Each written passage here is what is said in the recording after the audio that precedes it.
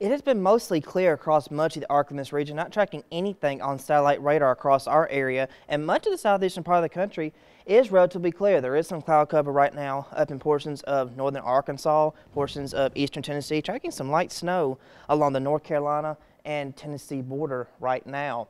We do have a wind advisory that does go into effect late going into tonight, going into tomorrow, not set to expire until about 7 o'clock tomorrow night. This encompasses portions of the Delta from Bolivar County, Washington, Sunflower, LaFleur, northern Delta counties, and even all of southeastern portions of Arkansas.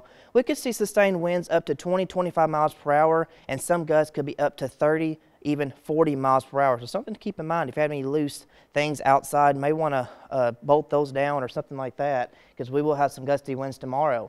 It was cold this morning, all right? We actually tied a low temperature here in Greenville, 34 degrees, just 2 degrees shy of freezing. Now, it is April, definitely cold. It warmed up to the upper 60s, 69 in Greenville, and it was 68 in Greenwood.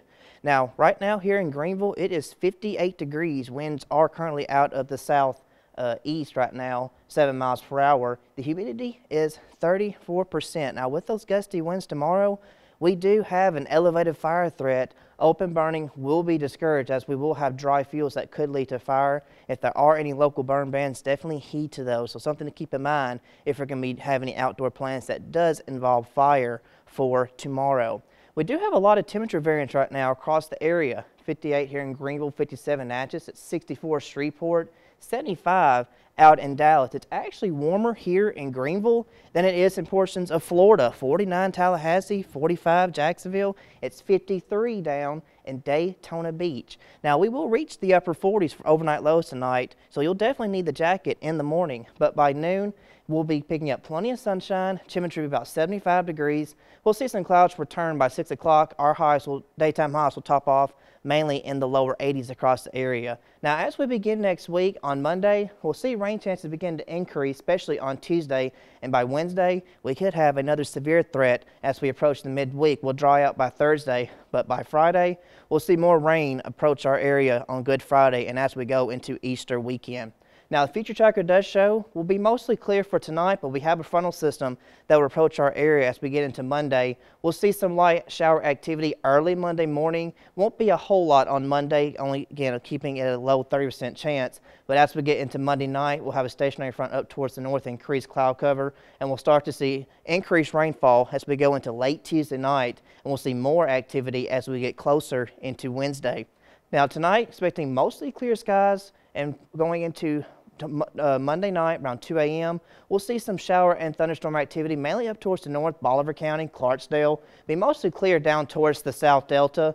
Will be mostly cloudy for much of Monday. We'll see a few breaks in the clouds tomorrow, going into Monday about 2 o'clock with some stray activity down towards the south delta. Monday night around 9 o'clock will actually clear on out, expecting mostly clear conditions late Monday night, but the clouds will begin to increase once we go overnight and into Tuesday. Now, how much rainfall as we go into Monday? Not a whole lot, mainly just trace amounts across much of the delta. Cleveland could see about 1/10 of an inch, 3/100 of an inch in Greenwood, and 800s up in Batesville. Now, we do have a chance for severe weather. Again, this does encompass the entire delta going into Wednesday. This is going to be an elevated level 3 out of 5, so we'll be watching that closely. Still a little ways out. Anything can change, but we'll be watching that closely as we get into the midweek. Now, tonight, expecting a low 49. We'll be mostly clear. Winds will be out of the south about 10 to 15 miles per hour. They'll begin to pick up as we go into tomorrow. Monday, we'll begin to see some chances of showers and thunderstorms. More thunderstorms are expected on Tuesday, and expecting lower 80s as the trend for much of the week as we begin it. Severe storms will move in on Wednesday. Expecting some dry conditions on Thursday as we cool down a little bit. As we go into Good Friday, we'll see some chances of shower activity returning to the area. And a little shout out to Miss Tubbs' class at Hayes Cooper Center. This was in Marigold. I got a chance to come speak to some of the kids out there. They were learning about weather, and I got to tell them a little bit about meteorology. Definitely a good group of kids, so thanks again for inviting me out there. All right, Professor Ward in the house. How about that? Don't want to brag. I was just about to say, you mentioned right at the top with weather about we were just a few degrees away from a freeze. Is that right? That was last night. Again, wow. We won't be that cold tonight, fortunately, but it's kind of April. We've been having that up and down with those temperatures. I mean, we're expecting 80 tomorrow, and we just saw temperatures near freezing last night. Are we out of the woods with the freezes, though? Until we get, I've always said, until we get past Easter, I wouldn't count on it. Once we get past Easter, then we can kind of put some of the winter clothes up for the most part. That's just kind of been my philosophy much of my life. All right. Well, thanks a lot, Chase.